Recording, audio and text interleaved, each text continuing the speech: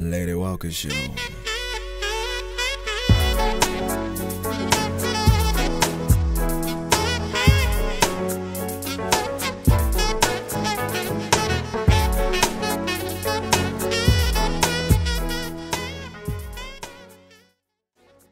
Welcome to the Lady Walker Show. I am Lady Walker. We have a Jim Dandy of a show coming your way. My guest is a renowned public speaker, a financial literacy expert, and he is president of Optimum Capital Management LLC. And his mission is to empower people to recognize their financial freedom. Welcome to the show, Mr. Ryan Mack. Thank you for having me. Oh, the pleasure is all mine. We had somewhat of an interesting conversation before we came on air. All right. And I just something of interest.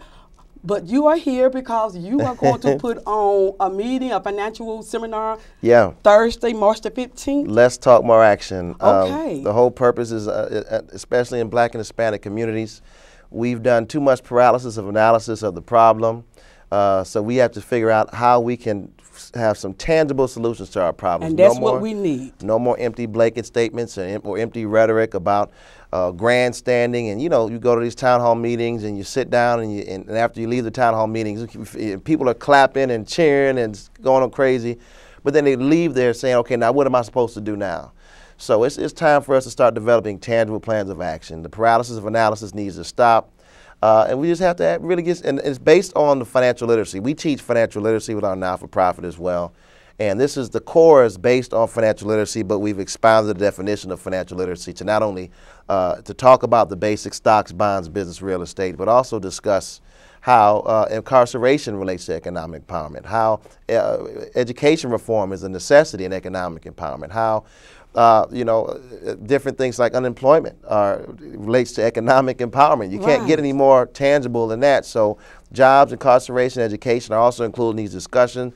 And in the 13 cities we've been going to across the country, we're highlighting some of the best solutions and also giving solutions of our own. How many cities are y'all, well, what's your goal? How many cities have y'all have been to? 13 Well, cities? 13. So 13 we're attempting to go to, but we might go more. We just took on Austin, which is our 13th city. But again, we might be going back down to D.C. We might be going to Miami. We might be going to Charlotte. But you're all the way from where? New York? Yeah, I live in Brooklyn. Brooklyn, all the way to Jackson, Mississippi. Yeah. So to really educate. The tour it was birthed when. I sat on the panel discussion for the poverty tour with Tavis Smiley and Cornel West. And, they're in my hometown and they came through with their poverty tour. And for 2 hours they talked about poverty. And for 2 hours they said the same thing and they talked about poverty and how it exists in my hometown. And, and they highlighted it and they really increased awareness of poverty. But it doesn't take 2 hours for anyone to say or to notice that poverty exists in Detroit. For real. I can say poverty exists in Detroit in about 2 seconds. So for the rest of that time, we should be worried about solutions. And so no solution was offered? It was one sister that stood up and she said, I'm a social entrepreneur. And she said, well, I'm here, Dr. West, I'm here. What are we supposed to do? You called me out here. And Dr. West said, well, my sister, we want to have a revolution. And she said, well, I'm a part of the revolution. I have a business. What am I supposed to do? I'm with it. I want to be a part of this revolution. Then he said, well, my sister, we want to have an awakening. She says, well, I'm already awake. I have a business. What sort of solutions can we provide? And then they said, and Tavis Smiley chimed in and said, look, if you're looking for a bullet point agenda of what we want to do, then that's not the place. What we're trying to do is just increase awareness. Really? And that resonated with me. Right. Because we have gone through we've looked at it, and it's the Sankofa bird. It looks, the head is looking backwards, but the majority of the bird is moving forward. So not to say that history doesn't have a place. There are definitely times when I've learned from Madam C.J. Walker. Me too, love her. Yeah, she said, why do you want to be the African-American millionaire? The more money I make, the more people I can help. So these sort of things and learning from history is how we're supposed to learn from it so we can move forward and use this information to apply it and to create solutions. It's because people right now are screaming for solutions. They're screaming for ideas that's in the individual's head to say, I want that idea to come out of your head, to put it on paper, to write a plan and implement it, because from this idea, jobs are created, empowerment's created, the circulation of the dollars created in our communities. So all these things come together, and in stagnation, only worried about what happened in the past, you know, it just doesn't make sense. Exactly. So this is where you and your group come in. Yeah. To offer to give some solutions. Absolutely. So come Thursday, March the 15th, you are going to be supplying some solutions. Yep, at Jackson State, 1400 John Lynch Road. I mean, you know, but we've seen, if they go to lesstalkmoreaction.info, again, that's lesstalkmoreaction.info, you'll see different economic empowerment initiatives that are already created in different cities. We've been through Atlanta, we've been through Minneapolis, we've been through Detroit and New York. And these are, we've seen so many businesses that are doing so well of creating not only jobs but opportunity for other people. You know, when people talk about financial literacy, they usually talk about it from their internal perspective. But financial literacy for me is really about getting yourself in a better position financially so you can give back to your community more effectively. I mean, we do a lot of work with gang members. We've helped over 2,000 formerly incarcerated individuals in the New York City area come out of prison and get jobs through the training that we've taken. Because you know what, that's interesting, because I'm pretty sure when some people get out of prison, especially guys, it's pretty challenging to get a job. Yeah, yeah. But you know what? If people just learn how to maximize, and a huge part of financial literacy is learning how to maximize the resources that are currently in existence. So we do nothing more as a not-for-profit organization. I was on the board of this organization called Rebuild, headed by Darnell Canada, who recently just passed away, rest his soul.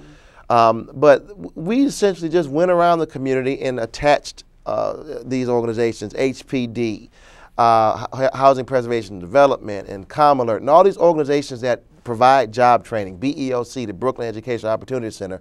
The resources are there, you know, and so what we try to do is help folks understand. A lot of times as folks, you know, and I'm a biblical person, okay, so, and when I pray, sometimes we pray and we ask God for things, but sometimes what we need to learn how to do is just thank God for things that He's already given us. And if we just learn how to maximize and use our own tools and resources that we already have, because God seldom gives a finished product, you know. Right. He may give some material, He may give some steel, but He didn't give us His chair. So in other words, all your ducks are not lined up in a row the way you would like for them to. Exactly. Well, I mean, like He might give a tree, but He didn't give us that book.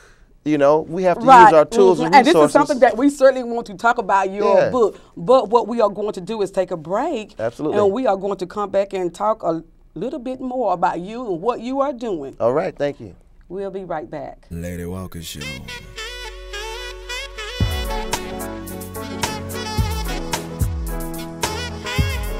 We are back with Ryan Mack, president of Optimum Capital Management, LLC. Thank you for having me. We were talking, much obliged, we were talking about a variety of things, and we have a lot more to talk about. But I want to talk about this book, because I didn't know you had written a book. I knew that you had co-authored a book with Kevin Powell. Yeah. Yeah, we wrote, well, I wrote a piece of the book, The Covenant in Action with Tavis Smiley, and wrote a piece of the book with Kevin Powell, Black Male Handbook. Well, this is my latest project, Living in the Village. Living in the Village. And it's a financial literacy book, you know, but I realized that, I mean, I'm a huge fan of, you know, various authors, Dave Ramsey, Susie Orman, Lee Jenkins, Renee Burkett, all these authors that are financial literacy.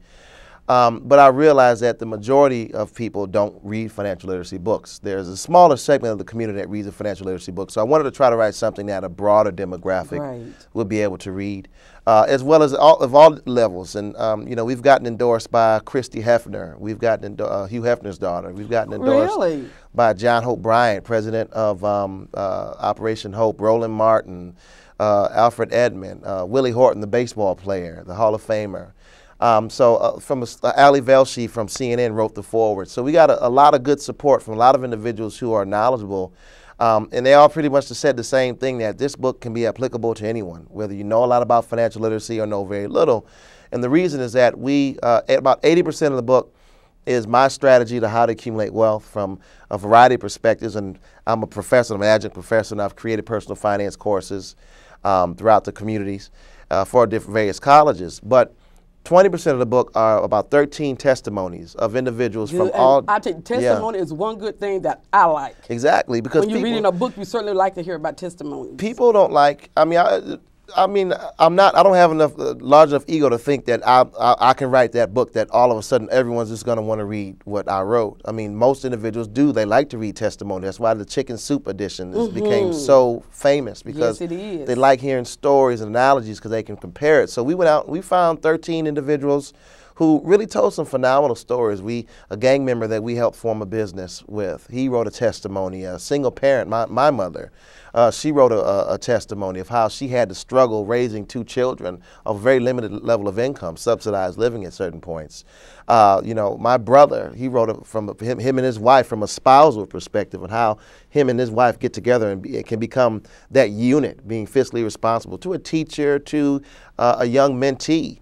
One of my mentees, Akil King, he just called me about a year ago and said, Ryan, I got an offer from Apple Computer to make about $115,000 a year, 300 stock options, $17,000 signing bonus. And this is a kid from the hood who's an orphan. You know, at 7 years old, he lost his mother, never knew his father. When I met him, he was 16, going from house to house, but we helped him form a business. We helped him get a scholarship to Hampton University.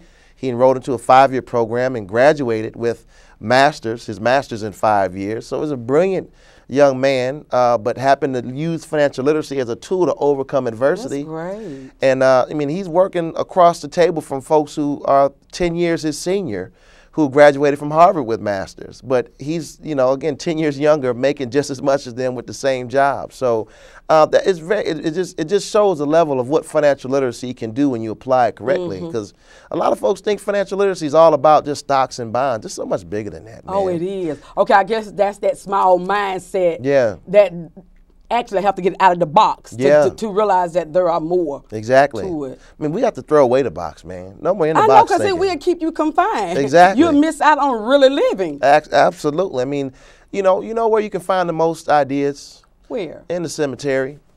Because people pass away and they keep their ideas with them. And what this tour is really about, and what that book is about, is saying, you know, we have to unlock the potential inside of individuals, because even thinking selfishly, I want all the blessings in the world coming to me. And I don't want, and I understand that, as Martin Luther King said, that I cannot be all that I ought to be until you are all that you ought to be. Oh, that is great. And this is the interrelatable structure of reality. So our successes as a community are linked. And as I rise, we rise together. I went over to South Africa and we did some work. And I saw on the board of one of the classes, it said, none of us is as strong as all of us.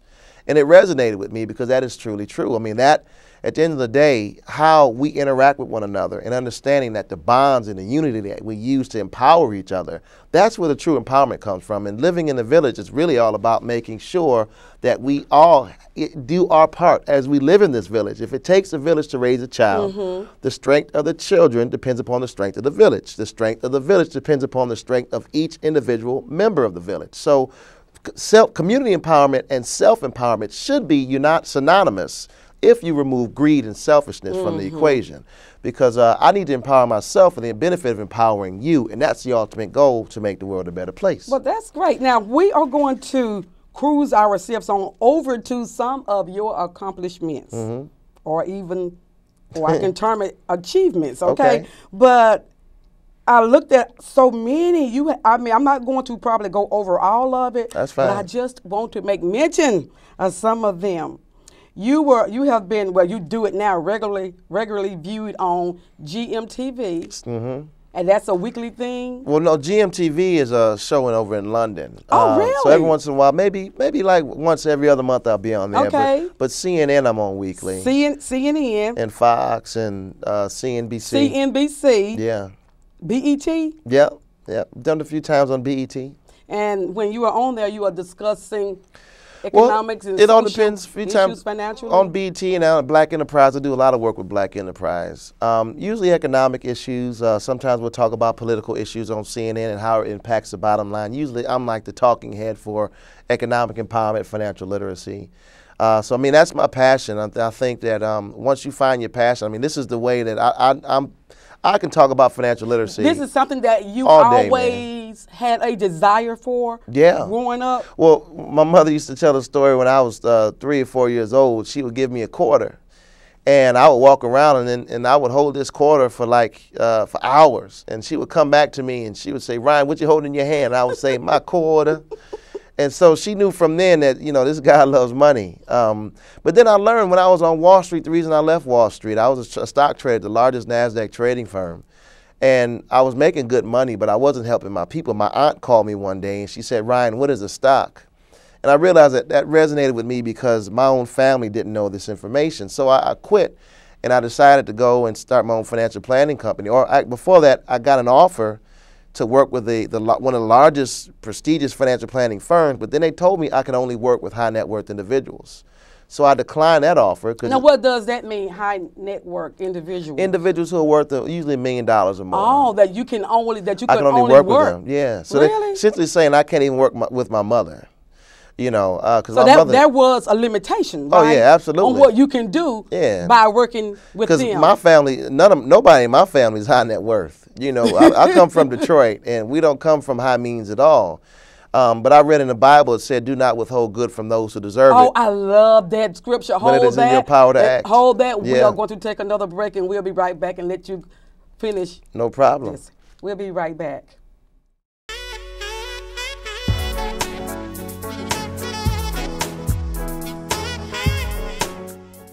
We are back with Ryan Mack, financial literacy expert. Now, you were talking about something that your mom said.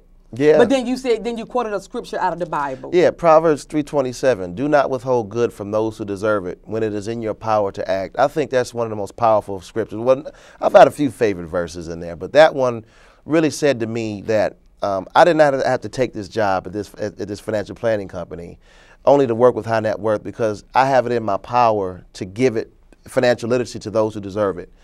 And I was told many times you can't build a financial planning company based on working with individuals who are poor or low income, and it is very difficult. I'm not going to say I've had the easiest route at all, but we've done a pretty good job at getting and teaching those in low income housing. That's when our not-for-profit came into play. But it's so good that you saw differently, because somebody has to be willing to help those who are not on the high end. Yeah, I mean, people talk about Occupy Wall Street, man. We were doing this movement back in 2004, years before. It's really because we just saw a need, low-income individuals. I mean, at the end of the day, you have financial planning companies that they only focus on high net worth. And if they don't do that, they really are product pushers, trying to sell you things that you don't even need, like extra insurance or extra stocks for individuals who can hardly even put food on the table, trying to get them to buy stocks so they can earn a commission. So we didn't want to be a commission-driven, so we formed a fee-only advisory firm. And then we formed a not-for-profit. So like this tour here in Jackson, we'll be in Jackson for the entire week. And we're using our own, I'm using pretty much my own funds to fund the outreach, but then the town hall meeting is sponsored by the Campaign for Black Male Achievement. So we go out and we get the funds so individuals who are low income, who do need that extra leg up, the bill's already been paid. So we got the funds so they can just come and get free education and information. I think the people need that, man. Right. Now let's move on and talk about this prepaid credit. What is it? Prepaid debit card? Yeah, because the Susan Orman thing, there are quite a few people who have this going for them. So what's your intake on that? There is a movement of these financial predators. They go after individuals who are primarily low income. And Susie Orman recently came out with her approved card. I've been going, if you can just Google Russell Simmons and Ryan Mack, you'll see many articles when I've written against him and been on CNN. Yes, because you do articles on the HuffingtonPost.com. Huffington Post, and a variety of others. Absolutely, yeah. So I mean, we go after these folks. I guess I've been kind of known as the unofficial watchdog. Okay. Actually, the Rush Card actually contacted me the other day to talk. I don't know what they wanted to talk about. We've been offered the sponsorship deals from various prepaid companies. Susie Orman emailed me. I guess they want me to shut up. But I'm not going to shut up, because as far as I'm concerned, I just don't like when people pimp poor people. Exactly. I mean, the low-income individuals, individuals who are out there who are low-income and in poverty, almost 1 out of 2 people in America are either in poverty or close to it.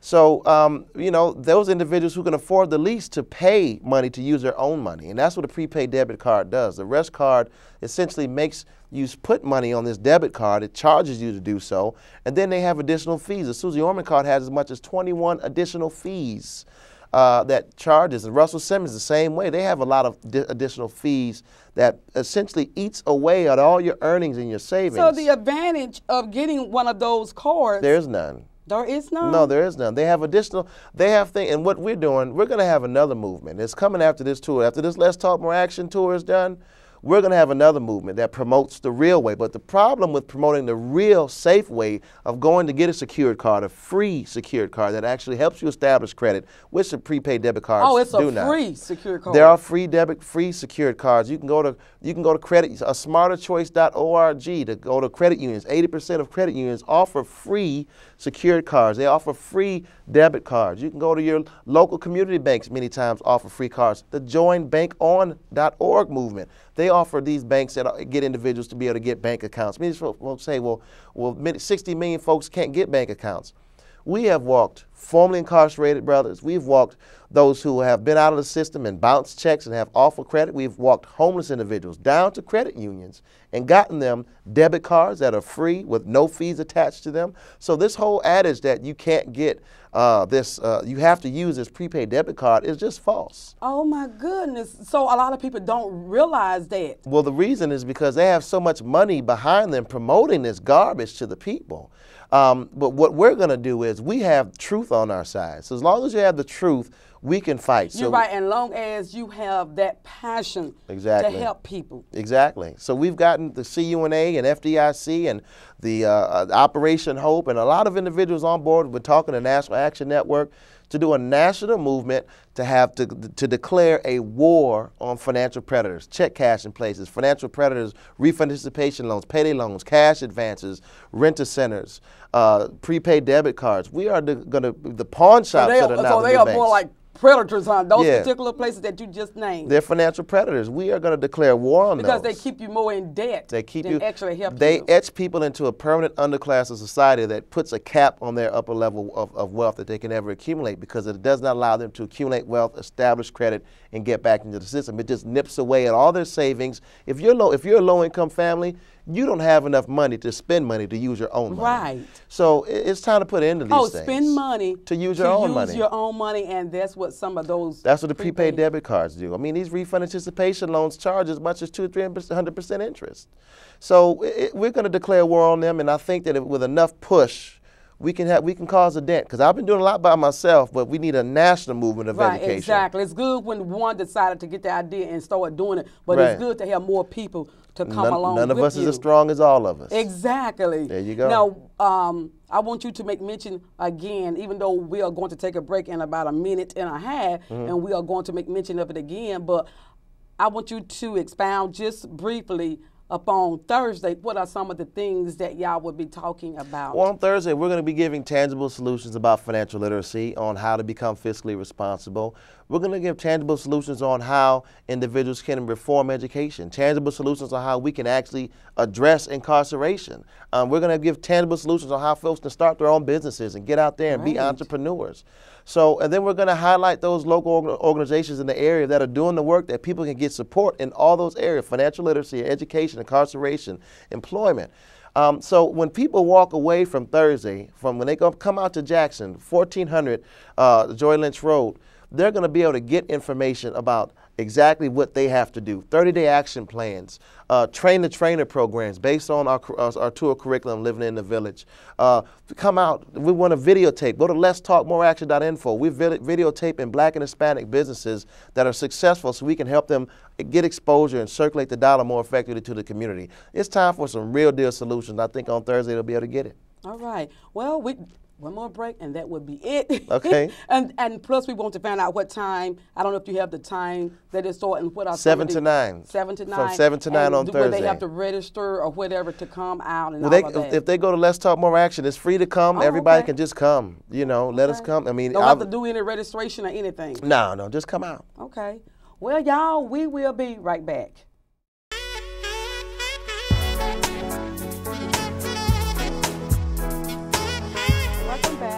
My guest today is Ryan Mack, and he is educating us on financial freedom.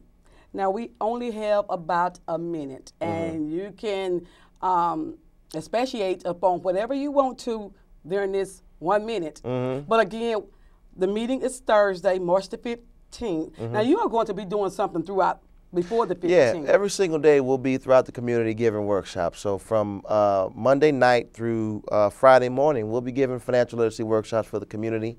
These will not necessarily be open to the public. They'll be towards to captive audiences, but we urge anyone, if they have, especially on Wednesday, we might have a slot, so reach out to us. Go to letstalkaction.info. You'll get information about the tour. Send an email up. There's a contact slot on this. Send an email to us, and if they want additional information on when we'll be. We'll be coming back to Jackson soon, so just send information. Please pick up a book. Yeah, now where can your book be? They can go to Amazon.com. They can go to Barnes & Noble. And again, if they want to be a trainer, go to letstalkmoreaction.info. Pick up that book and sign up, become a trainer, and then they can fill out information to become a trainer. That we'll send them information. We'll send them a packet, and that book actually turns into a curriculum where they can teach financial literacy to their family. The best way to learn something is to teach it, and that's how the trainer-trainer model is one of the best in our communities. That's most effective. Okay.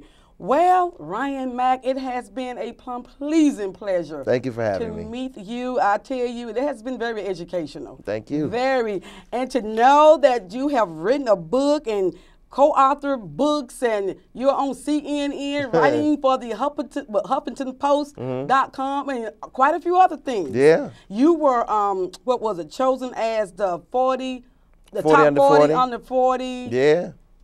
And it was good, man. It was a fun time. Achievement Award, I think, something like that. We did the Wendy Williams show and everything. Oh, did you? You were on Wendy? Yeah. Well, I wonder did I miss that. Normally, I am one of her biggest fans. Oh, really? And yeah. Wendy is a trip. She didn't get me to say how you doing. I didn't say it.